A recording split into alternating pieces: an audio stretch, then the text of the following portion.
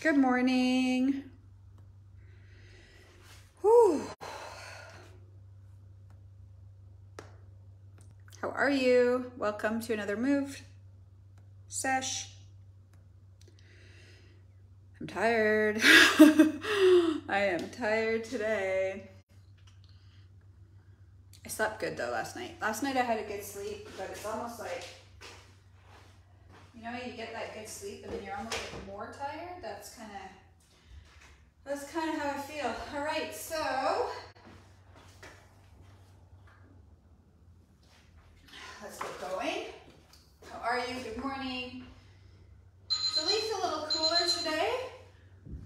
This morning, I know it's going to be hot later, but it's a little nicer. Betty's at the cottage. It's probably just absolutely perfect up there.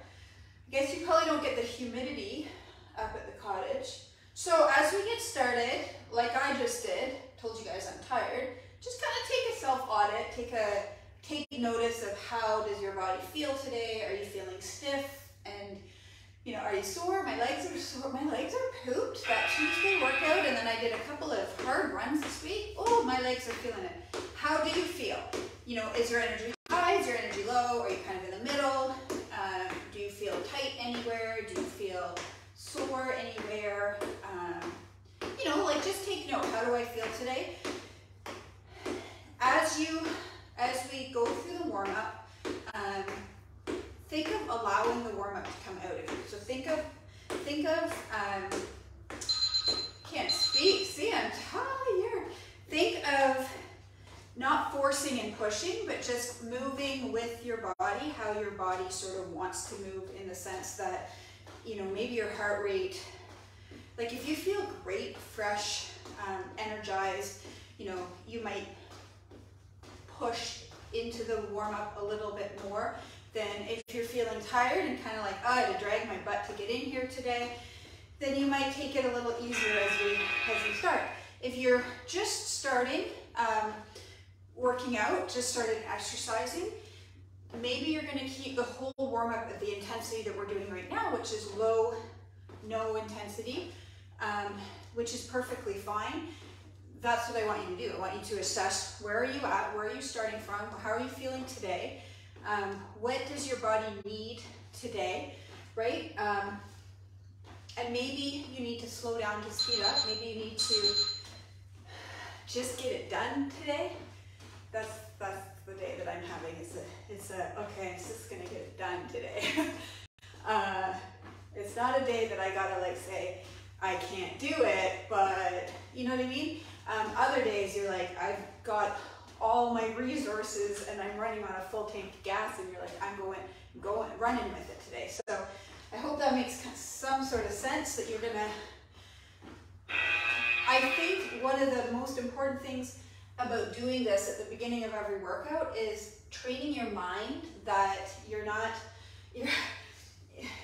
the enemy, right? Like what we're about to do, we're going to do together, so to speak. Like you're trying to train your mind to embrace what you're doing instead of fighting what you're doing, because when your mind is against you, right, you're like, yeah, I know I should work out, but my mind is telling me I don't want to. I want to sit on the couch and drink my coffee, or I want to go back to bed, or whatever it is. That's a hard battle, and the mind is powerful, and you're almost always going to lose the battle with your mind unless you have extraordinary control over your thoughts, or unless you learn to placate it. I like to think of placating my mind. I have a lot of my mind is a busy place, as I'm sure you guys can imagine. Okay, so I'm going to add a little hop here. You can keep it at low intensity if you want, or you can add a hop with me, whatever is best for you. There's no judgment, no criticism. We're all here putting in the effort, putting in the time, and what it looks like doesn't matter. It's funny because I've been reading a book about the mindset for ultra running, for long distance running, and it's interesting because my mind is a busy place. I think way too much. And I'm learning now, not that I didn't know this already, but there's a lot of energy required with thinking. And a lot of it's wasted energy. So, I mean, I'll give you an example. We worry. Are you a worrier? Do you feel anxiety? Do you feel fear? Do you feel stressed? Do you get stressed? Do you worry easily? So, I have a teenage daughter. Well, she's not a teenage daughter. She's a young adult now. I should say that. My friend has a teenage daughter. We're talking about the worries that they take on. So an example was, she got invited, not my daughter, another friend's daughter, got invited to a party, and it was like couples, and her boyfriend couldn't make it. And she was super stressed about going to this party, kind of spiraled in her mind into this big production, but going to this party and being the only one without her boyfriend there. And it's an example of how we worry and stress and emote about things that are fabrications in our head, right? Like we worry about, let's say you have a big bill coming up. You worry about, oh my gosh, how am I going to pay that bill? Due in 2 weeks. Well, that's 2 weeks from now's problem. And I think part of it's like, we're taught to plan. And for me, it's like, in planning, it's that saying, right? If you don't plan, if you fail to plan, you plan to fail. So we're kind of trained, like, you gotta think of things ahead and try to get ahead of them before they happen. But what happens is we worry and stress and have so much anxiety over stuff that actually might not even happen. And so lo and behold, this daughter found out that, oh, half the other boyfriends couldn't make it to this party either. So it was like, well, all that stress, all that worry, all that anxiety over something. So I'm literally 46 years old and just learning that half of what I think about is irrelevant. Or probably more than half of what I think about. Most of what goes through our minds isn't relevant. And think about the energy that that takes up. Not only in the mental space of the thinking itself, but also all the spiraling of emotions that comes from those thoughts. And so for an example, you know, I'm already in my head about my long run tomorrow. Why? It's been so hot this week. How hard it's going to be, how am I going to, all the problems. And it's like, what I'm trying to train my mind to do is shut all that off. Like, go out and see what happens. And one of the ways I do that, and this is kind of how I got on this topic, is I tell myself, you don't have to do it. And this may not work for you, because I know for some people, this wouldn't work for, but for me, if I let myself off the hook, I think Heather, you said that this morning, if you remove the expectations, it's the expectations that stress you out, not the actual thing. And so it's the worry, how am I going to feel? How am I going to handle feeling like that? And that's ultimately, I think, what stresses me out is the expectation that something's going to feel a certain way and how I'm going to handle it, right? So a lot of, you know, I identified recently for my upcoming race, I had a lot of stress and anxiety around racing in the last couple of years that I did races. I didn't do them all through COVID, and just prior to COVID I had stopped because the anxiety just got to me. And you might say, well, why would you do things that cause you that much grief? But if you think about life and all the things that we keep ourselves from doing because of fear and anxiety, it's worth overcoming that. It's worth figuring out how to get on the other side of that so that you're not holding yourself back from doing things you might really want to do because of anxiety and stress. And so I know all too well, sometimes doing these sessions for some people, some of you, if you're just starting or if you're haven't started yet, that anxiety and stress is connected to the expectation of, oh my gosh, it's going to be hard, I'm going to be uncomfortable, it's going to hurt, what am I going to do in that moment? I don't want to feel that way, I just don't want to quit, and we just don't do it. So for me, I realized a lot of the stress and anxiety is around, how do I handle it? How do I respond to it? How can I solve it? Not the it itself, if that makes sense. So it's interesting when you kind of realize that, you go, okay, well, I guess that's kind of a silly thing to be afraid of. It's valid, right? To be afraid of, well, when push comes to shove, when the chips fall, am I going to be able to handle it? Well, I guess you don't know unless you try. And it's certainly not, the other thing I think, as we all know from going through life, when you make a plan,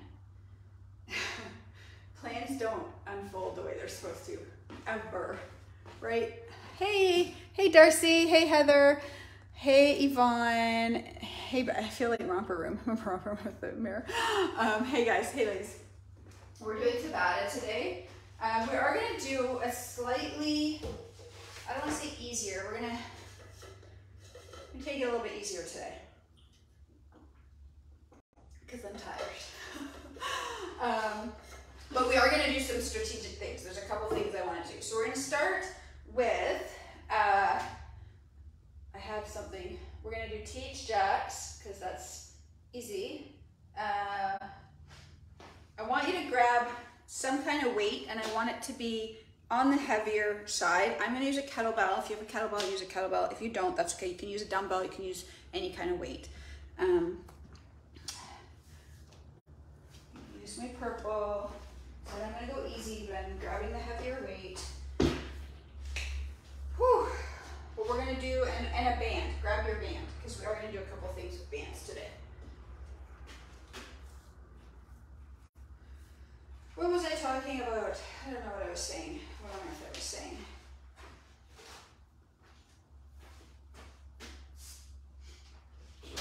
All right, let's start with TH jacks, and I'm gonna do air squats. All right, let's go. TH jacks to start. I don't know what I was saying, but essentially, the fear is on how are you going to handle the situation. And I don't know, there's power in realizing that you're actually not scared of the thing, that you're just scared of yourself. And you go, okay, and okay, that's where I was going. So don't do it, so quit. And guys, again, that might not work for everybody, because on one hand, giving yourself an out sometimes is the weakness, right? You're like, oh, if you give yourself an out or a shortcut, you're bound to take it. But for me, I need to give myself an out so that I can release all the expectations and pressure, so that I can focus my energy and efforts on just getting the job done, if that makes sense. So let me give you an example. Tomorrow, I have in my head a plan to do 40 kilometers. This weekend is a big distance weekend for me, because next weekend I'm away. So if I can anyway, that was my plan. Oh, that's what I was talking about, how plans never go to plan. Plans never actually go to plan, but you still have to have a plan. And sometimes, I've gotten in the habit lately of going, oh, what's the point of making a plan? It's not going to go to plan. But I think there's power in having a plan, and then knowing that that plan is not going to unfold the way you thought it was, but you can easily get back on track and adjust and pivot along the way. You can't really do that if you don't have a plan in the first place.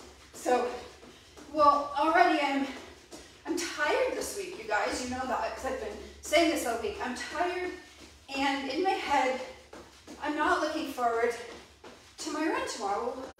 And I think, well, that's not good. Why am I not looking forward to it? It's because I'm getting in my head. It's because I'm making things up in my head. And so what I have to say to myself is, you don't have to do 40K tomorrow. Go out and just start your run. Take all your stuff with you and just start your run. But then once I've released that, then I can chip away at it and I'll get it done. And I'll get it done with a lot less angst and stress and anxiety. And I guess my point really is usually it's not the thing that causes wreaks all the havoc. It's the way we approach the thing with our mindset around the thing. And so I love learning these games that I play with myself, because ultimately I do want to go. What's right? It's going to be a great day. Like, it's a beautiful day. It's sunny. It can be hot, but I'm going to go enjoy the forest. You know what? Today was actually beautiful this morning. There's a nice breeze. It's going to be hot, but it was beautiful. I think it's your focus, right? You focus on, if you're focused on the things. I watched a video recently, I think I may have shared this with you guys already, about skiers and skiing through the trees. And if they're thinking about don't hit the trees, the body can't read negativity. The body can't read a negative word. It only sees trees. Like, it can't. So if you're saying don't hit the trees, don't hit the trees, you're gonna hit the trees. What you have to think of is the path. You have to focus on the path. So my point is, what you focus on is what kind of grows. So if I'm focused on all the problems, well, yeah, all my emotions around the thing are going to be on the negative, right? Whereas if I focus on building, I think we talked about this recently, like building the case for something instead of against something. So, you know, what are all the reasons I do want to be out there running tomorrow? Instead, I'm focused on all the reasons I don't want to be. Anyways, I'm just babbling. I don't even know what I'm saying right now, but okay. So we're going to do kettlebell swings next and lunges. My legs are pretty pooped. This is what I wanted to do the other day on Tuesday, and I couldn't remember. I knew there was something specific that I had wanted to do. I couldn't remember what it was. Oh, right. So next Thursday, I have to cancel. As a side note, that popped into my head just now. Okay, ready? Okay, so kettlebell swings, and you don't have to have a kettlebell. You can do this weighted swings, let's call it. So you're hinging at the hips and thrusting. Hinging and thrusting. Hinge, thrust. You're not squatting. You want to feel these in your glutes, is where you should feel them, like your butt. That's why we're doing them. You shouldn't really feel them in your lower back. And you shouldn't be lifting the kettlebell. If you struggle with those, I did a video on them not too long ago, an instructional video. It's in my reels. Oh, my legs are just, this is the last leg thing we're doing today. I ran this morning and we were pushing the pace a little bit and my legs were just quivering. I lied, this is not, because we're doing 747s today. I need to do those. So the weight, think about a pendulum swinging. I hope that makes sense. You're not squatting and you're not lifting the weight. If your weight is too light for kettlebell swings, what you're gonna do is you're gonna lift it, and then you're not going to do it properly. So I always encourage clients, when I have clients here, to go a little heavier, because you want to use momentum. And and explosiveness for your kettlebell swings.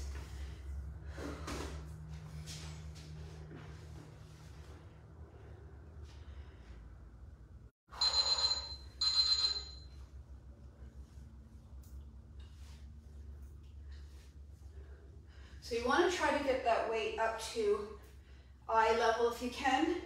I'm not swinging quite as high as I want to be here. Pulling that belly button in too. This is a great core exercise. Kettlebell swings are just fabulous for your core. You don't want to round it back, you want a straight back.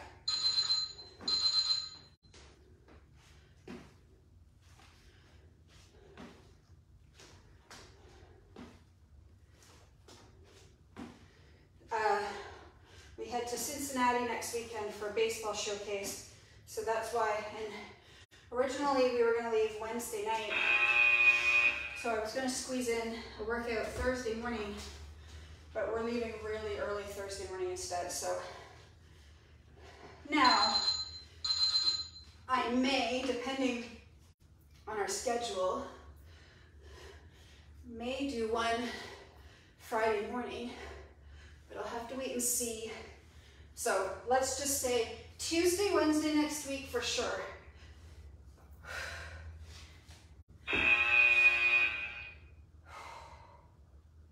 Oh, so is that it?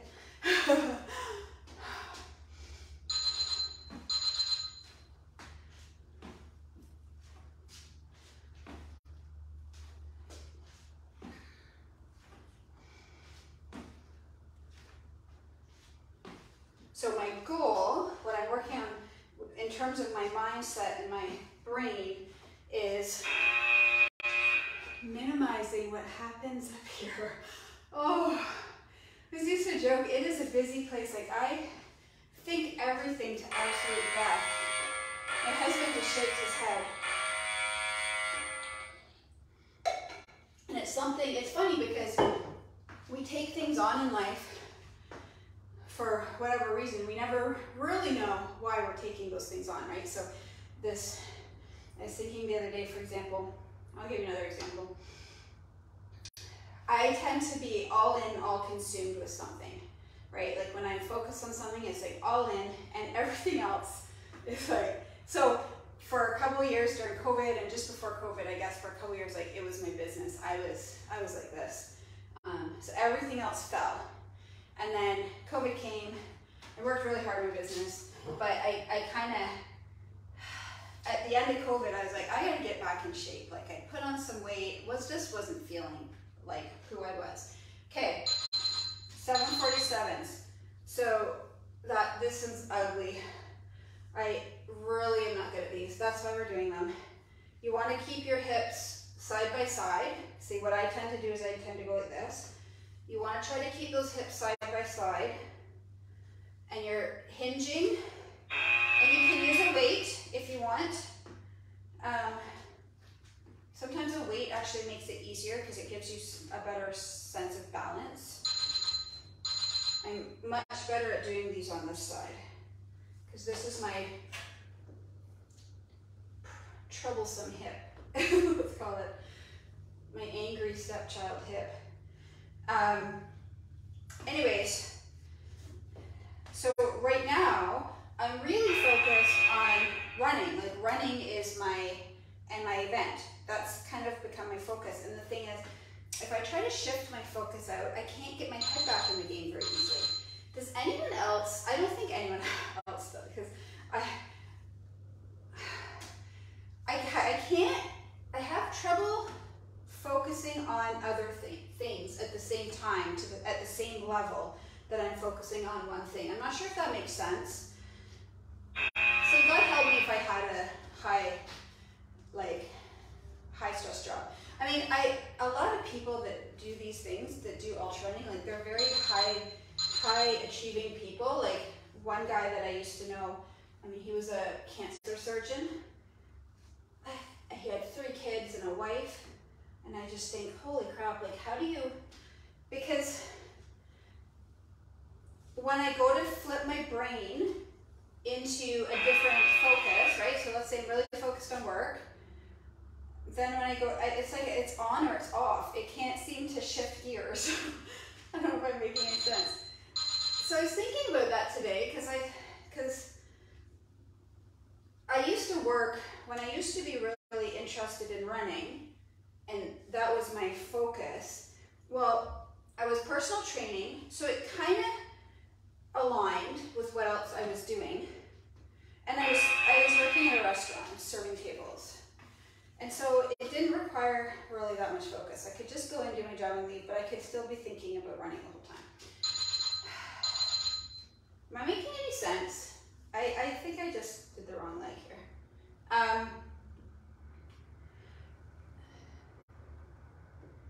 So I thought to myself the other day, okay, this is no bueno. I can't be all consumed with one thing. My business is really important to me. I lead a team of women who rely on me. And I actually absolutely love my customers. Like, there's no doubt about that. That's not an issue. My customers and my running kind of all are like my heart's content, so to speak. But my clients,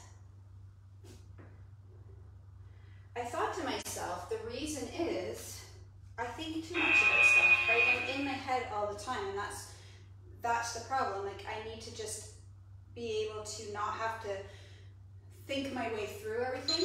I don't know, I'm trying to put this into words. So I guess an example would be like, I have a 40K run tomorrow. I have to think about it all week long and psych myself up for it. And therein lies the problem. Because if I'm not psyching myself up for it, I'm psyching myself out of it. Why not just not psych anything? Why not just do what's in front of you, and then on Friday when it comes time to do my run, focus on that. And that's, I guess, what I'm trying to say in a really not a very concise and articulate way, is if you're an overthinker, you waste a lot of energy planning, which isn't always productive. You're planning for something mentally, and that is a waste of your resources, your mental resources, which actually affect your physical resources. That's what I'm kind of trying to get at.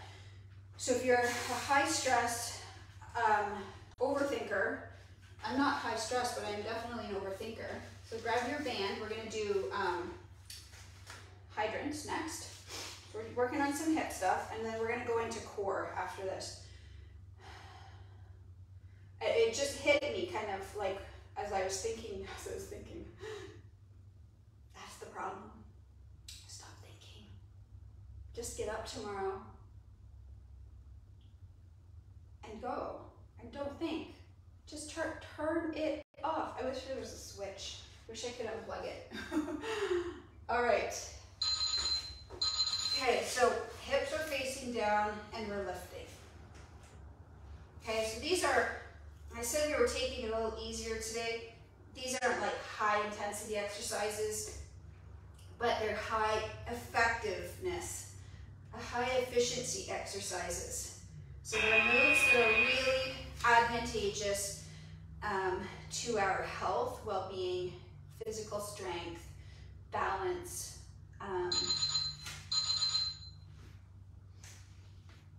and today was a great day to do a session that focuses on things like that. So this is a great core exercise too. In fact, I'm going to count this as one of our core exercises. So I'll count on my next side to see how many that we're doing. Kind of want to count my kettlebell swings too as a core exercise, because they certainly are. Especially if you go heavy. 2, 3, 4, 5, 6, 7, 8, 9, 10. So let's say 10. So make sure you're keeping your other hip facing down. You just want to be lifting that one leg. You don't want to be opening up. You don't want to be tilting your whole body.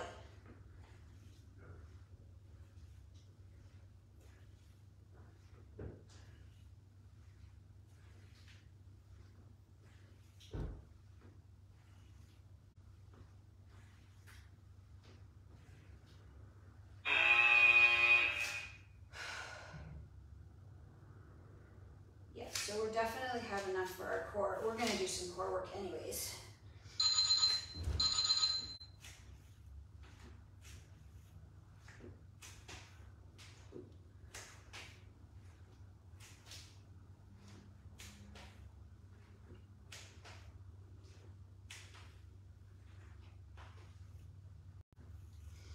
I'm counting. I don't know why I stopped there. Counting instead of...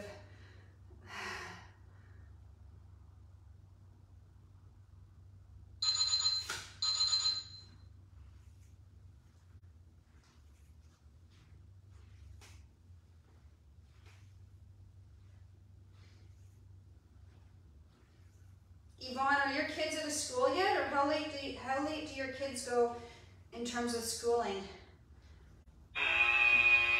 My high school boy finishes tomorrow, is his last day, and my other son finishes next Wednesday, is his last day.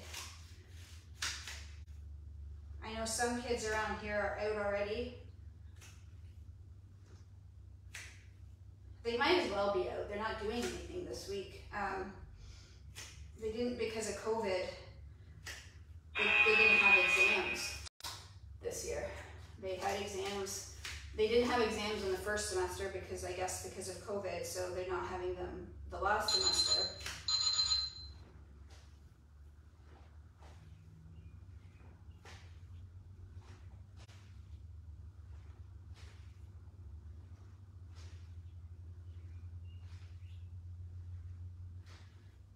Oh, these are getting to me today. I'm gonna do my yoga. I slept quite well last night. I woke up actually early. I both love and hate these early morning, like the sun being out in the early morning, like in the 5 o'clock, 5:30. It's light out. I love it and I hate it because I woke up this morning. I don't know, it was 5 something. And I thought, I don't need to get up yet. I don't need to get up till 6. And part of me was like, if I wasn't so tired and needing to catch up on sleep, I was like, I would just get up now because it's so nice out. It's sunny. So, you know, I was like, oh, it would be nice to get up, but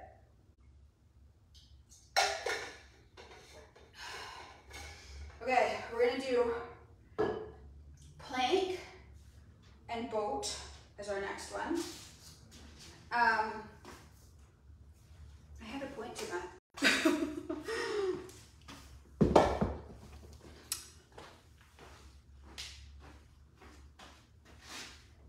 Okay, let's go. So let's start with plank. Ready? High or low. I'm gonna alternate. I think I'll alternate just for fun.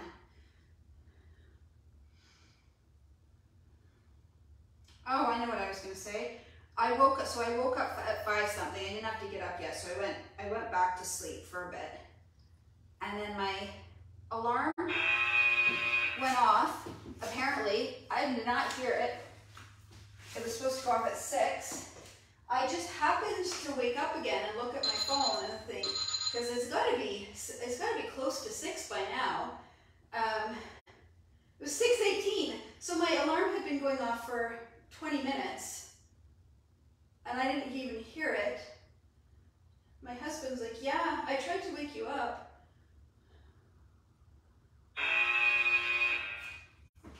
You were out. I don't think he could have possibly tried that hard because I was sort of in that light kind of, not quite asleep, but not really awake type of thing. I don't know. I wear earplugs to sleep because Chris snores. And it's so funny because these earplugs I got on a plane one time, those little yellow ones, yellow cylinder. Do any of you use earplugs? Probably not. But anyway, they look, I think I had run out of earplugs, and so that's all I had, was those little yellow ones they give you on a plane. And, oh, these are killing me today too. My legs. They're amazing. They are like the best earplugs I had ever had. So I bought a whole huge box of them from Amazon. Apparently they're too good because I didn't even hear my alarm going off. Okay, so I'm going to go back to high plank now. Oh, we're doing this, ladies. Honestly, we're getting it done. And today's one of those days that I'm like, oh my gosh, I can't believe I'm getting this done. I'm getting through this. And, you know, it's that old rule of thumb. It's always worth starting and trying because you just never know.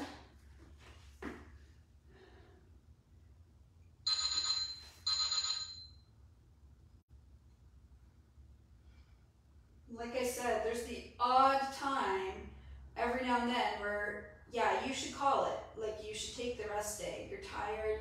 You know, rest is super important. Our adaptations, it's really easy to just train hard all the time. What's not easy is figuring out when to train and when to rest. That's the trick. You know, and to overcome those voices, because we have those voices. That's what keeps us from doing stuff in the first place. But how do we know when to listen to those voices and when to dismiss those voices?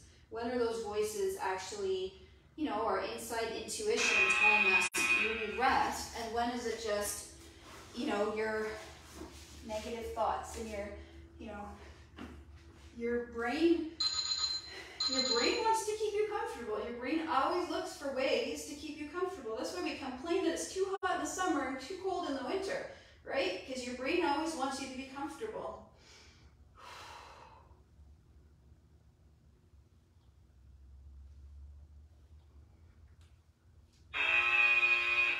We truly seek comfort.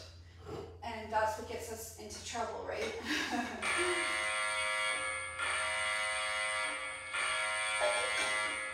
Because comfort isn't always the best thing for us. You know, it was really comfortable to order fish and chips. Because, you know, in your head you're like, yummy. But, you know, your brain doesn't always tell you to do what's best for you. Even though it's trying. Okay, so we're going to do one last core. We're going to do one that we haven't done in a long time. Hip dips and windshield wipers. And then, amen, we are done. All right, so let's start with wipers. So legs are kind of bent and you're going back and forth like windshield wipers. You have a bend in your knee. They're at about a 40 to 45 degree angle. I used to think they had to be straight up. I learned that no, they don't. Okay, controlling with your obliques. Okay, so now we're going over into low plank. We used to do these a lot. I haven't done these in a while. Dipping, dipping.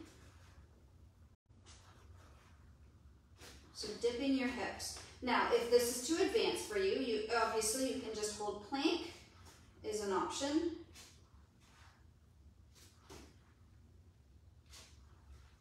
Oh, I forgot about that one.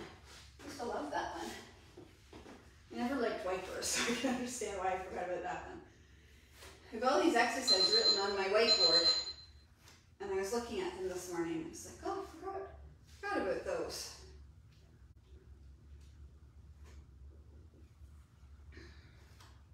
Here's the thing too, Heather and I were talking about this the other day, and I think I sort of discussed this yesterday. You know, you have a plan,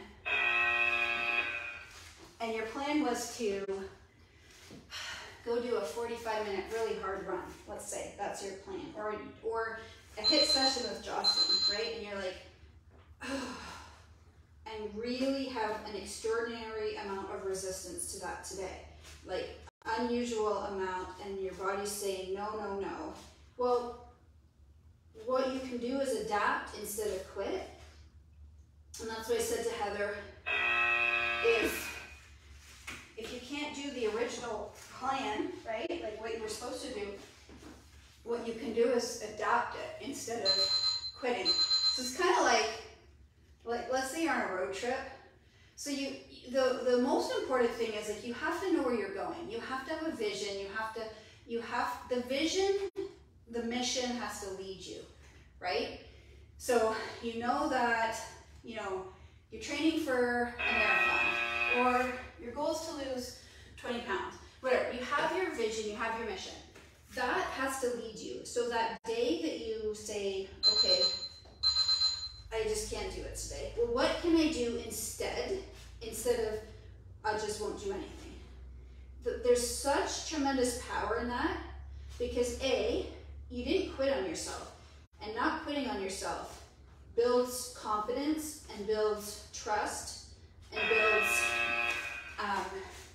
faith, right? And it also keeps you moving forward. So it could be, okay, well, I'm going to do so like, for example, today, I could just tell I needed a lighter workout, okay? So instead of canceling and not doing the workout, what can I do that's going to be beneficial to me today that I wasn't planning on doing? Core. You know, you can never not benefit from core, and core doesn't have to be a grueling thing to try to recover from, right? So go for a walk, do yoga. That way, you didn't actually bail on yourself, you just pivoted and adapted. So to use the road trip analogy, you have your vision, your mission, you're going to Disney. Of course you're going to Disney. You're driving to Disney, it's 20 hours. So you have your plan, your map, your directions is your plan. And there's an accident. Well, you don't just turn around and go home. You find another route, right? Like you reroute, your GPS reroutes you. So find another route instead of turning around and going home. Next time you run into kind of that roadblock, mentally or physically. All right, we are done. I thank you for another week.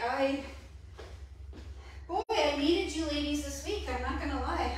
And I am so grateful to have had your companionship this week. Enjoy your weekend, enjoy the weather, have an awesome day, and I will see you next Tuesday.